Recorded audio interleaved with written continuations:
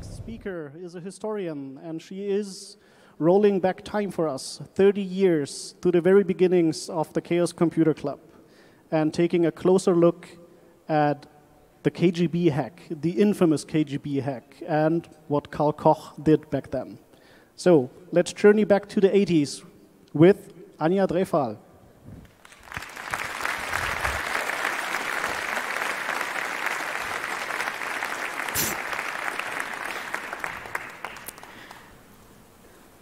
Thank you. I was hoping to see my presentation.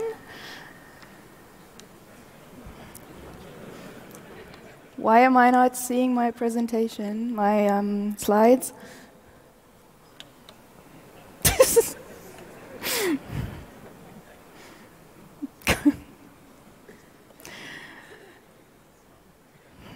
Yes, thank you.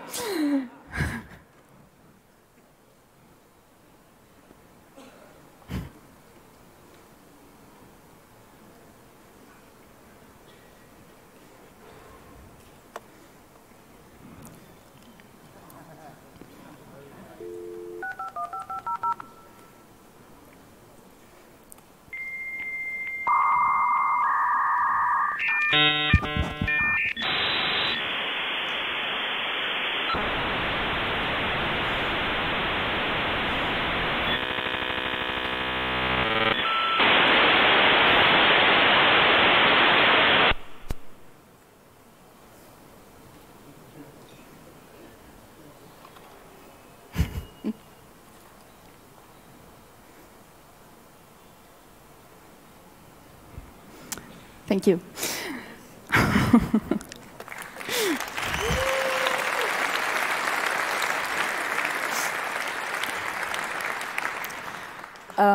That applause goes to my amazing hacker who did this little video as a start to my presentation. Thank you. Why? No. Guess we'll have to do it again? No. What is happening?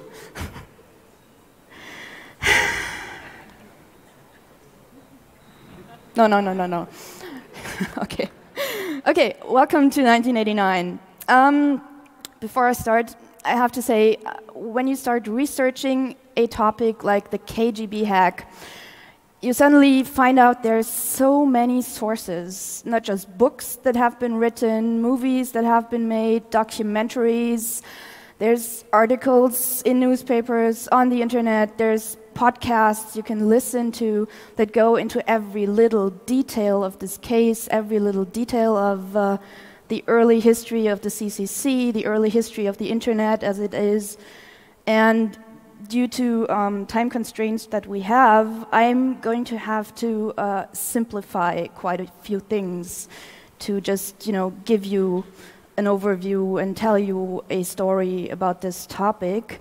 And I'm counting on you to raise questions in the end at our Q&A to go maybe into more detail if you find out, okay, there's something that should have been a little more detailed. There's something that, hey, I know about something about this, because I'm sure a lot of you know maybe more than me about this story. So that's something that I'm hoping we can do in 40 minutes. First of all, I'd like to ask a question, 2 questions, to the audience. Does anyone here think that this talk might mention their name? Yes? Who are you? Well, I'm not going to mention any real names except for one, so maybe you would like to join us in the end, or, if not, then not. Second question, is anyone here who attended Congress in the 1980s? Excellent. Well, personally, I did not, because I was busy with kindergarten and elementary school and stuff. My first Congress was in 2012, when a friend of mine introduced me to the Chaos Computer Club. I went to Hamburg. spent 4 amazing days at Congress, and in the end I thought, oh my God, this is so great. And I thought, okay, what could I give back to this amazing community? What could I add to this experience? And I'm not a hacker or very much into tech, but I'm a historian. I can tell you history. And I'm very thankful that the content team has now invited me for the 4th time to tell you about history. I'm very thankful that this talk has gotten a slot on day 1, because I think it's the perfect time to take a look back at what was, to take a look at what has changed, to remember those who unfortunately cannot be here today, and then spend 3 more days in the present at this Congress. So let me set the scene for you. It's 1989, especially it's March 1989. In March 1989, the world was still very much divided. Germany was still divided into West Germany and the German Democratic Republic. And looking at Leipzig, in March 1989, we had the Spring Fair in Leipzig, not here, but in the old fairgrounds. And the German Democratic Republic proudly presented their latest and greatest in technology. They had just developed a 4 megabit hybrid memory. 4 megabits. Unfortunately, it was way too expensive to make it on the world market, but they were proud. West Germany had its own issues. Difficult times. People had to wear stonewashed jeans and pastel-colored sweaters. Number 1 hit in the West German charts in March was David Hasselhoff, Looking for Freedom. And Bill and Ted were going on an excellent adventure. Sequel is coming out next year, don't miss it. Speaking about television, private television in West Germany was still very much in its infancy.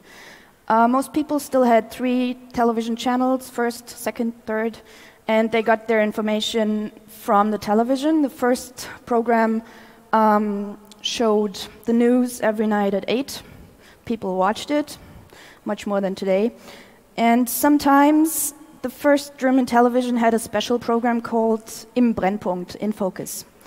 That always came out when something was so exciting, so newsworthy, that it couldn't be sufficiently dealt with in the normal news.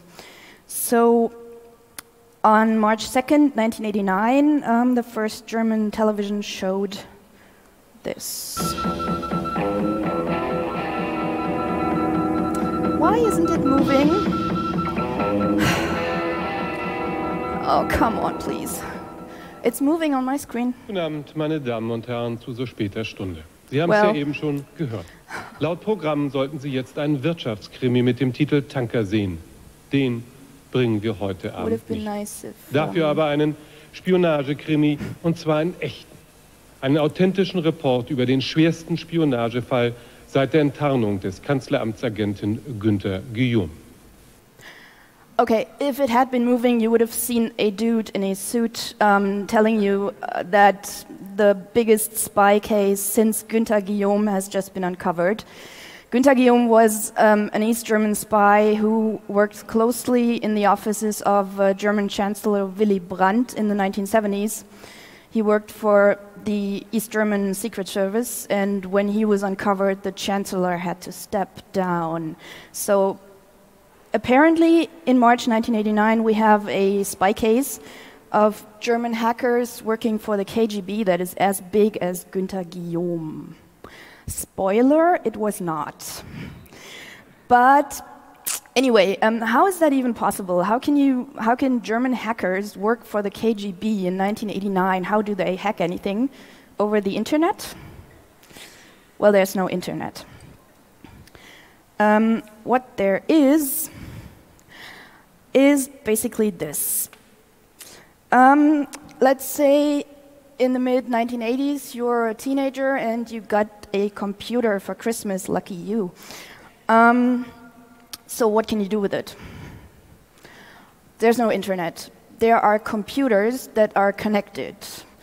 Big computers made by IBM and by VAX that are standing in universities, research institutions, military institutions, big companies.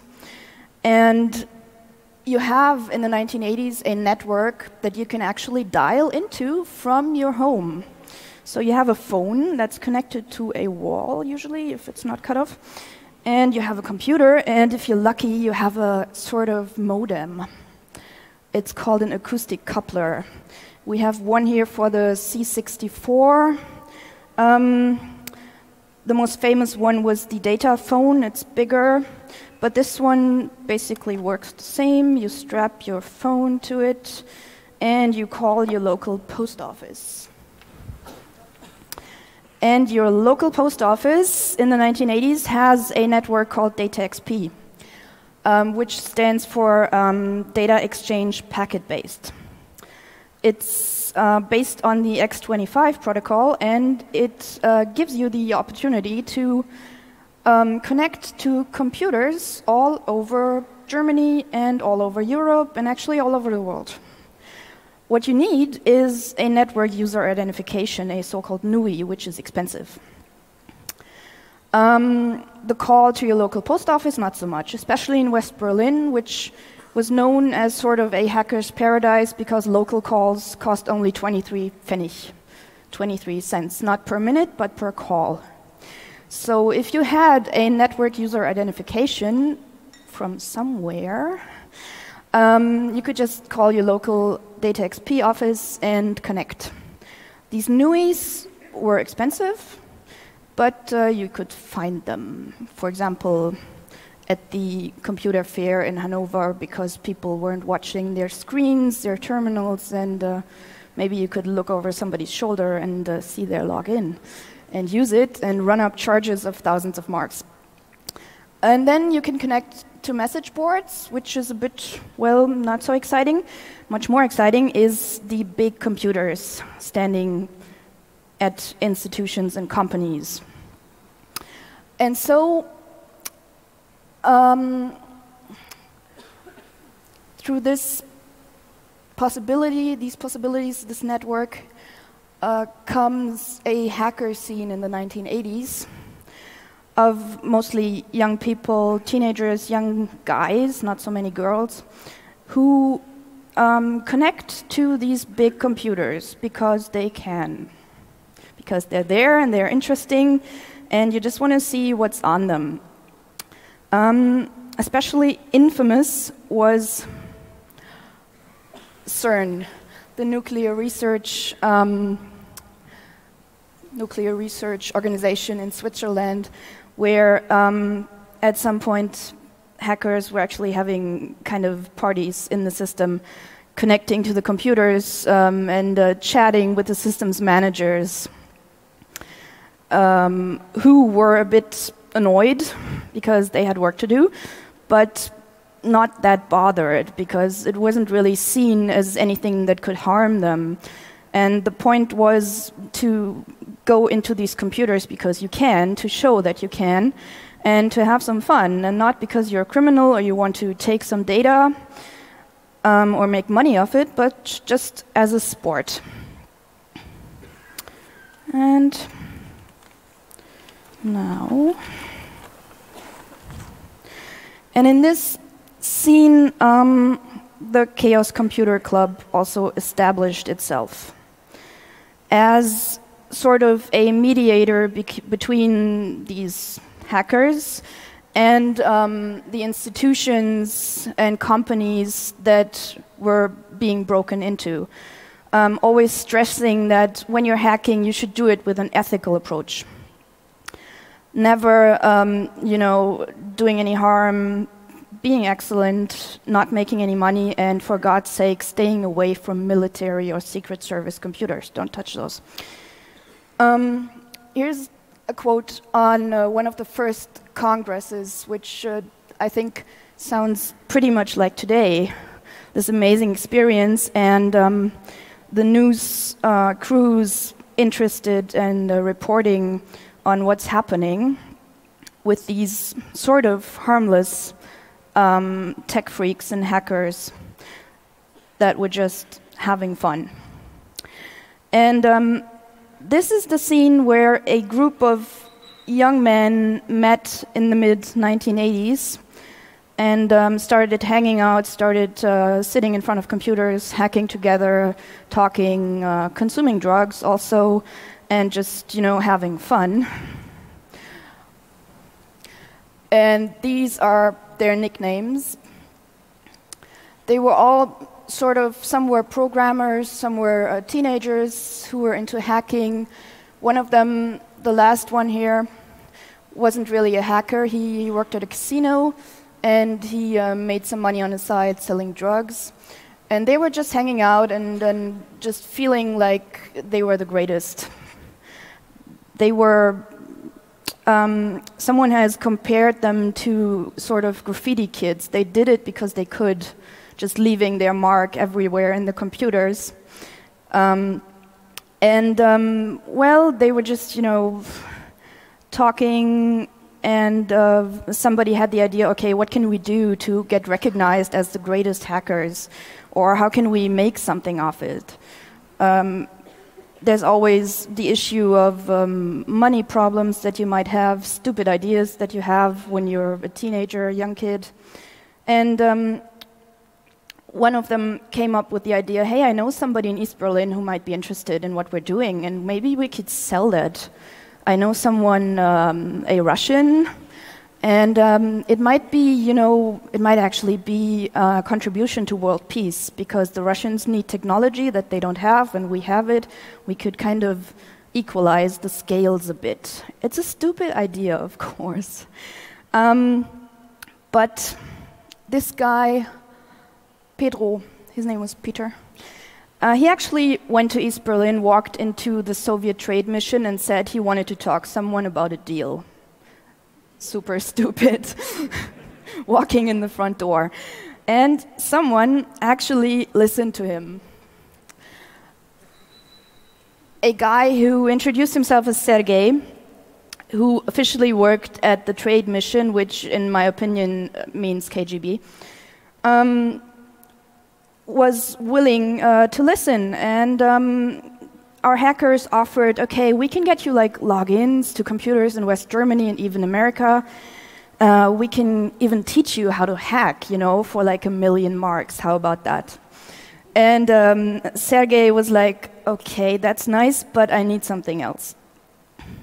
Because he had a shopping list, which came pretty much directly from the embargo list made by the Coordinating Committee on Multilateral Export Controls. There was an embargo, technology, and electronic parts, computers weren't allowed to be sold into the Soviet Union or the Eastern Bloc in general. And that was basically his shopping list. What the Soviets wanted was not so much, logins to military computers. They wanted source code.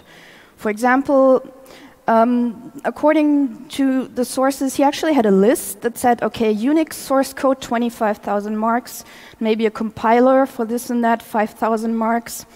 And our hackers were able to provide. They didn't exactly make 1 million, but about 90,000 marks exchanged hands in the following months. Until a systems administrator in California noticed something. And now I have to tell you the legend of Clifford Stoll. Clifford Stoll has become famous for uncovering the KGB hackers. And a sort of legend has been built around him, telling his story again and again. There was a funny documentary made, he had a book coming out, and there are some weird aspects in this story, but maybe we can talk about them later. So first of all, I'm just going to give you the story as he tells it. And I would like to show you, because you can describe this man, but you just have to see him. And if this video isn't working again, then I'm going to be really, really sad. Please. Tonight on Nova, Cliff Stoll. Are you fucking kidding me? What's up, Cliff? Hacker again. He's in an army base. What you gonna do? What is Call with the my army. videos? A lone scientist on the trail of a computer spy. Yeah, because that would be really awesome if we could actually watch it.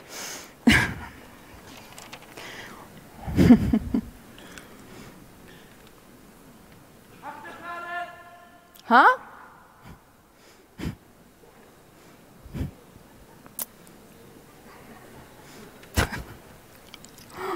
Oh man. Can we just go to the slide that we need, maybe? This is okay. Should we try it? Well, it shows a picture at least. That's good. Yeah, let's just try this. Do something. Yeah, I'm trying. Here, right? Yeah. Oh no, come on. Come on. Well, we're gonna get there. Tonight on Nova, Cliff Stoll, New Age detective. Hacker again. He's in an army base. What you gonna do? Call the army. A lone scientist on the trail of a computer spy. The hacker is out there somewhere, raiding computers, stealing government files. Hi, Enigmatic. Some computer hacker's looking for you. The true story of Cliff Stoll's real-life adventure, featuring the actual participants recreating the events, is the KGB, the computer, and me.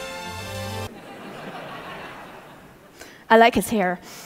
Okay, so Clifford Stoll's story is that he was a systems administrator at Lawrence Berkeley Laboratory, and he noticed in his accounting system 75 cents missing because some user had accrued 75 cents of computer time and not paid for it. And he found out that there was a weird user he didn't know, and he just deleted him. A couple days later, somebody else was in his computer and had system privileges. And he says he just got interested. He didn't want to shut this person out, he wanted to know who it was and what they were doing. So he started tracking whoever was coming into his computers for months. Actually, a whole year in the end that he was tracking this person. He got help from a friendly district attorney who got him a warrant to trace the phone lines. And long story short, oh, can you actually see something? That's nice.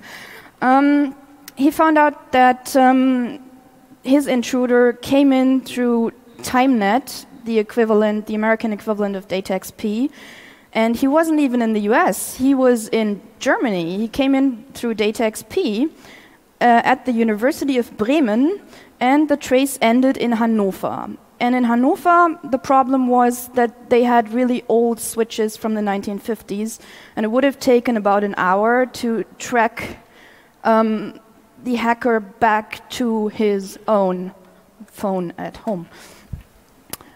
And the problem was the hacker never stayed long enough on Stoll's computers. He used them as a gateway to get into much more interesting computers. For example,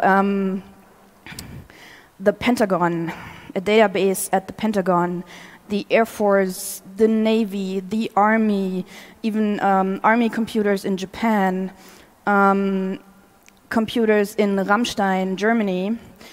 So Stoll was at a loss how to keep him in his system long enough so he could actually, or the German post could actually track this person back to his own phone line. So he says that his girlfriend came up with the idea, if there's nothing on your computer that interests him, then put something there. Put some files there that look super secret and are super big so that he needs time to look at them. And that actually worked. They made up a bunch of big data, And they even put in a mailing list that said, okay, if you want more information about Strategic Defense Initiative, also known as Star Wars, send us a letter because it's so much data we have to send it through the post. And surprisingly enough, that worked. First of all, the German Post was able to track Clifford Stoll's hacker back to the house of one of our KGB hackers, Ormel. His apartment was searched, his office was searched, but the police didn't really know what they were looking for because they didn't find any disk that said super secret SDInet files or something, and nothing much came of it. And the second thing that happened was that somebody actually answered this mailing list. A Hungarian immigrant in Pittsburgh sent a letter to Clifford Stoll asking for information on SDInet files.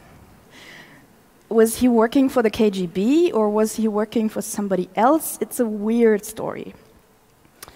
In any case, so in the summer of 1987, Clifford Stoll finally knew, okay, there's some dude in Germany who's been hacking my computer. But nothing much happened of it, and it kind of calmed down a bit until the media got interested. Who got the media interested is another interesting question. But in any case, in April of 1988, German magazine Quick reported on the case using Clifford Stoll's notes. In May 1988, he published a paper suggesting that this hacker in his system had something to do with the KGB, and our hackers got a bit nervous. At this point, we have to talk about Hagbard. His real name was Karl Koch, and in 1988 he was in a difficult place. He had psychological issues, he had drug issues, he had money problems. And he started talking to journalists, offering to tell wild stories about the KGB and what he could do, offering to hack into nuclear reactors, which obviously was not possible, but he just wanted to get a lot of money for it. And the others got a bit nervous, and in July, the youngest in the group went to the authorities and offered to be a witness if he got immunity for anything that he might have done. And this led to the video I wanted to show you in the beginning. When in March 1989 arrests were made, all 5 of them were arrested. 2 had to stay in jail because they had prior convictions. Houses were searched and the media descended on the Chaos Computer Club, because these 5 guys were somehow related. And suddenly, the Chaos Computer Club was not this harmless group anymore, but the media portrayed them as, working for the KGB, hacking basically everything, and dramatizing the whole situation. What actually came out of it was not so much. The process in early 1990 focused on questions like if any classified information was actually transferred or stored anywhere, downloaded. Nobody could prove that. If the USA or Germany were actually compromised in any way, not really. And the main question was, how did this Hungarian immigrant get this mailing list? Because only Clifford Stoll and the hacker could have had access to it. And the question is, did he actually get it from the KGB, or was it, as one of our hackers suggested a couple years ago in a podcast, maybe he might have been an agent provocateur. He might have been set up by somebody to push these investigations after the German authorities didn't really do much with it. That's the question. So this biggest spy case since Guillaume ended with probation sentences and some fines because there was no proof that any real harm had been done. The most tragic outcome, maybe, was the death of Karl Koch, who was our hacker, Hagbard, He was a very troubled young man. He was orphaned early. He inherited a lot of money when he was young, which is always difficult. He bought a computer, he had a nice apartment, he had parties with his friends, he consumed drugs, and he was, from a young age, obsessed with the novel Illuminatos and the number 23. A movie was made about him in 1998. It's nice, you can find it on YouTube. I didn't include it in my links because I'm not sure about the copyright situation. But it's interesting, nice soundtrack. And this whole situation in 1989, the media pressing down on him and him having these illusions. He thought the Illuminati were in his head, controlling his thoughts. He thought they were controlling the international networks, and he had to do something about it. Ended on May 23rd, 1989, when he was 23 years old. He officially committed suicide by burning himself. And that is such a gruesome way to die that immediately there were conspiracy theories that maybe he didn't commit suicide, maybe he had help doing it. And that's something I cannot answer, obviously. The much more lasting result of this whole case was the image loss that the Chaos Computer Club suffered. Because suddenly they weren't harmless pranksters joyriding through computers and, you know, showing companies flaws in their systems, showing the post flaws in their BTX system, for example. Suddenly they were portrayed as dangerous hackers selling secrets, being spies, and, you know, they can't be trusted. And as far as I read, the club almost dissolved about this issue in 1990, but luckily survived. But this is an image that is still lingering today, and I think this image of hackers being somehow untrustworthy and being somehow dangerous, you don't know really what they do and why they do it, but they're dangerous. That is still lingering today. Whenever the media tells you something about hackers, they always show you something like, something like this. An anonymous dude with a hoodie sitting in front of your computer, some random numbers flashing, they don't make any sense, but it looks dangerous. And, oh yeah. And these hackers, they're everywhere. They won't stop at anything. Just 2 days ago, on Christmas,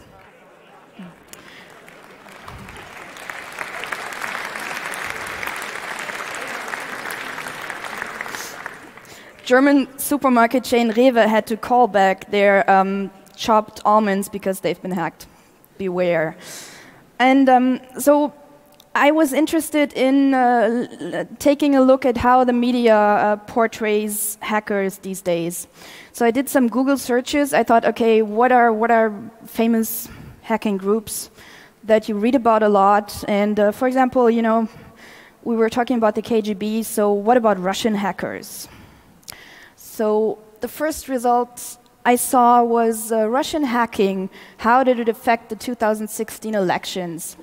So apparently, Russian hackers are still very much busy with the United States and the elections, leaking documents supporting Trump for some reason. That's what you find on the media about Russian hackers. And then I thought, okay, what else is there today? What about China? Chinese hackers sounds dangerous. What are they doing? So Chinese hackers apparently are busy hacking two-factor authentication these days. They're in your phone, beware, hacking you right now as I speak.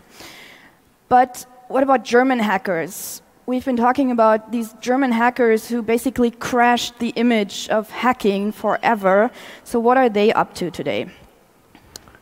When you Google German hackers, the first result is Clifford Stoll. After 30 years, really, still, that's the news.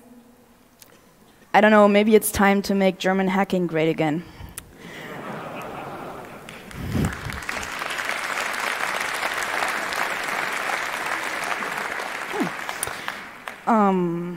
Very good. So, and finally, what about the Chaos Computer Club? What has changed in the past 30 years? Here's another quote that I found of a Congress and the issues that were discussed at Congress. Someone standing up and telling the audience that he was unhappy with where he saw chaos going. The political direction is unacceptable. Concentrating on things like environmental protection, climate change, or something is diverting the group from its technical origins.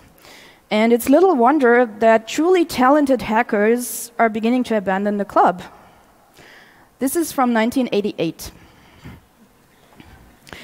So, are we still having the same issues today? Are we still discussing the same thing? Where is the CCC going? Is it too political? Should it focus more on real hacking, on the technology, or what? But fortunately, a lot has changed.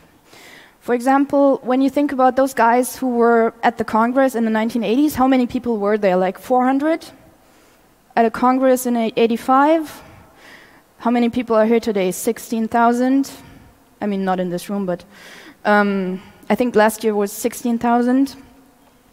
That's amazing. And something else, I mentioned when I was this big, I didn't attend Congress. But today, you walk around and there's tiny hackers whizzing on scooters everywhere, which is awesome. People are bringing their kids.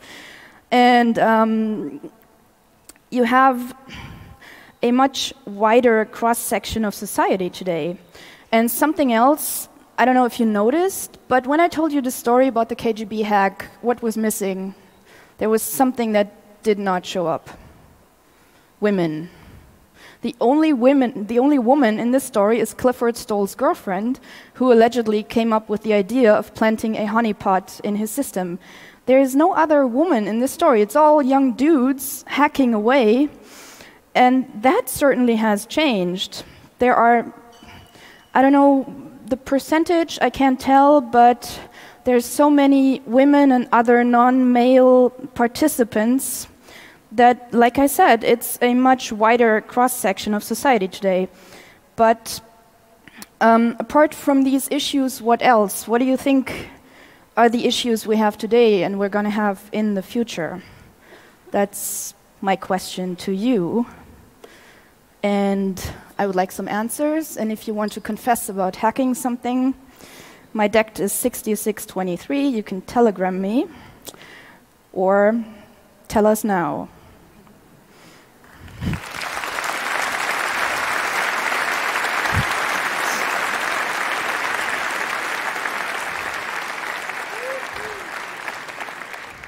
Thank you very much for this excellent talk. We do have 6 microphones here in the hall. Please line up there. Are there questions from the internet via our Signal Angel? No, there are none. No. There are no questions from the internet.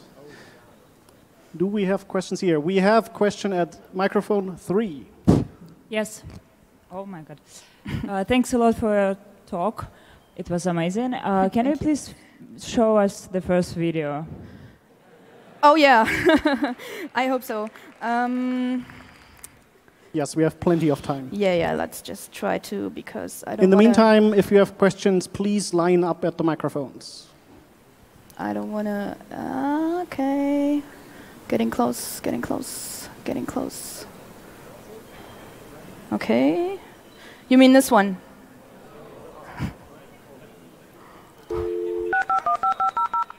Yeah, that one doesn't work. Oh, not this one? Oh yeah, the next one. Let's try.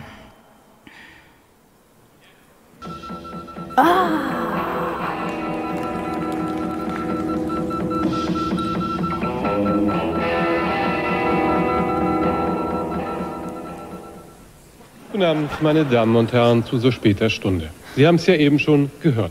Laut Programm sollten Sie jetzt einen Wirtschaftskrimi mit dem Titel Tanker sehen. Den bringen wir heute Abend nicht. Dafür aber einen Spionagekrimi, und zwar einen echten. Einen authentischen Report über den schwersten Spionagefall seit der Enttarnung des Kanzleramtsagenten Günther Guillaume. You can find the whole Brennpunkt on YouTube. It's very interesting. It's like 30 minutes. There's a lot of the same images as in the other documentation I showed. Dudes in black sunglasses, the CIA and stuff. Also, this documentation about Clifford Stoll is hilarious. Not just the scene where he runs out the shower in his towel to his computer because the hacker is on. It's hilarious. So, do we have any more questions from the internet, from the hall?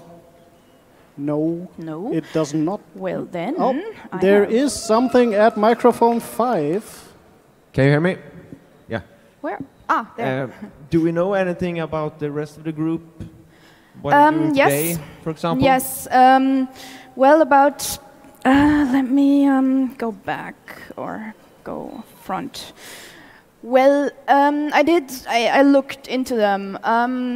Dob, I could not find anything about him. He was actually one of the two who had to stay in prison almost a year because he was fleeing the army service and they were looking for him. I couldn't find anything about what he's doing today. Pengo is very active. He has a Twitter. He's into vintage computing. And he's the one who's always been interviewed, you know, every 10 years after the KGB hack, 20 years after the KGB hack. He's been on TV. He's been on podcasts. You can find a lot about him. But he was, about 10 years ago, he was on Tim Pritloff's podcast.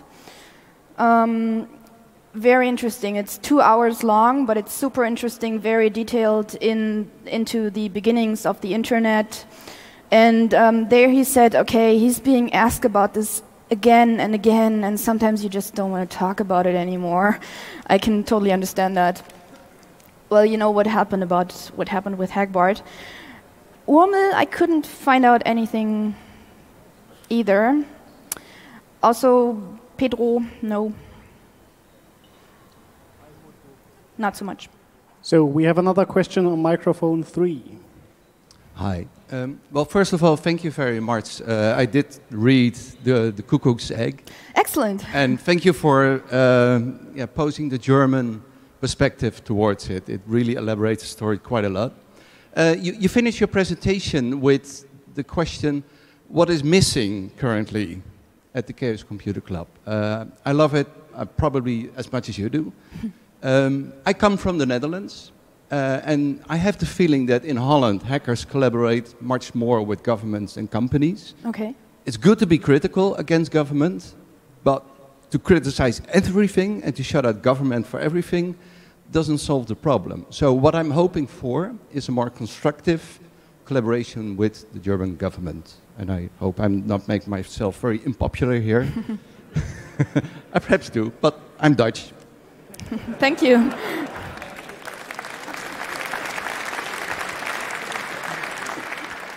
Another question, microphone 1. Hi. Just to get the facts straight.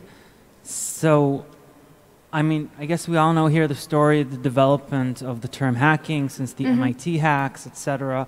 Would you say that explicitly the story with the German hacking is the thing that stained the name of hacking in our mainstream consciousness? Not alone. I mean, there's obviously, when you look at the US, there's cases of hacking. I mean, talking about Kevin Mitnick, for example, Robert Tappan Morris, who shut down all the computers in the US for days. That's something that obviously formed the image of hacking in the US. And I'm not sure about other countries, to be honest. But I'm thinking that it was around the same time, so end of the 80s, hacking kind of lost its innocence through various infamous hacks like the KGB hack. Thank you very much. Thank you. Next question, microphone 3. Yes, thank you. Interesting talk. And is there a list, or has... Please talk a bit closer into the microphone, thank you. Has anyone a list of which kind of information has been leaked, or which kind of facilities have been compromised? And second question, have the Russians ever confirmed this hack? First question, yes. Well, there's the official documents that came out in the process. There's actually, if you read German, there's an interesting book that came out in 1990 about this case, and it has very detailed information about what kind of institutions have been hacked and what kind of information has been given to the Soviets. But most of it, I guess, comes from confessions, because there was no proof. The Russians did never confirm that, yeah, okay, we got this and we got that. No, of course not. And so most of it is what the hackers actually confessed. Do we have any more questions? It does not look like that. So for anyone who left already, you're going to miss out on the outro video. Yeah. Take it away. If I can actually do that. Because if there's no more questions. Are we seeing this? Excellent. It's just one thing for me left to do. Why am I?